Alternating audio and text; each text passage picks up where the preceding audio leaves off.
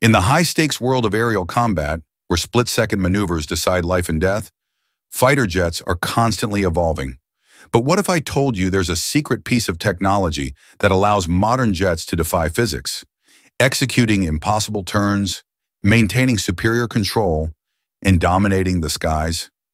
Enter LEVCONs, or Leading-Edge Vortex Controllers, a game-changing innovation that is redefining air combat. You may not hear about them often, but they are quietly transforming the future of dogfights and aerial supremacy. Unlike traditional control surfaces like flaps, ailerons, or even canards, LEVCONs are dynamic leading-edge extensions that control the airflow over a jet's wings. They are specifically designed to manipulate vortex flow, preventing stalls at extreme angles of attack. This means a fighter jet equipped with LEVCONs can maintain control even when executing high-G maneuvers that would otherwise cause a loss of lift. Imagine a fighter jet pushing the limits of aerodynamics, suddenly tilting its nose up at an almost vertical angle while still maintaining complete stability. This is where LEVCONs work their magic. By actively adjusting airflow, they enhance lift, improve stall resistance, and allow jets to pull off extreme maneuvers with unmatched precision. Now let's put this into a real combat scenario.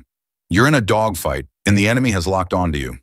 With conventional aerodynamics, your options for escape are limited, but with LEVCONs, your jet can perform insane post-stall maneuvers, such as the famous Cobra or Culbit, completely vanishing from the enemy's targeting system.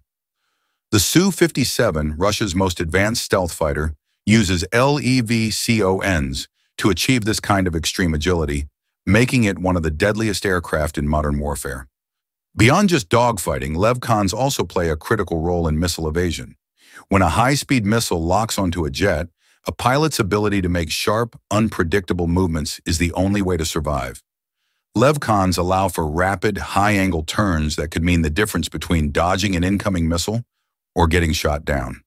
You've probably heard of canards, the forward-mounted control surfaces seen on jets like the Rafale, Gripen, and Su-30 MKI.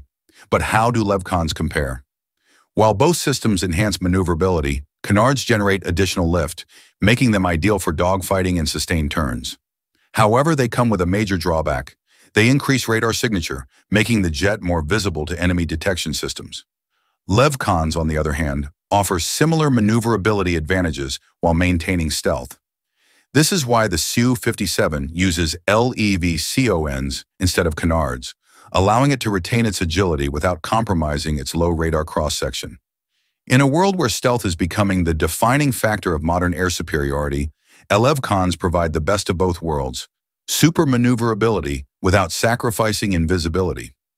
As sixth-generation fighters are being developed, the emphasis on stealth, agility, and artificial intelligence-driven combat is growing. Could LEVCONs become a standard feature in next-gen jets?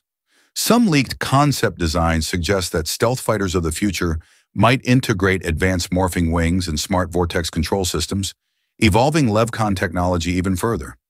With the increasing complexity of aerial warfare, where both dogfights and beyond visual range engagements matter, LEVCONs could be a key technology shaping the future of air combat.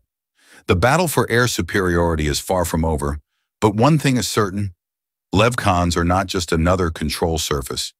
They are a revolution in fighter jet design, allowing pilots to push the limits of physics and dominate the battlefield like never before. But what do you think? Are LEVCONs the future of aerial combat, or will new technologies replace them? Let us know in the comments below, and don't forget to like, share, and subscribe for more mind-blowing military tech breakdowns.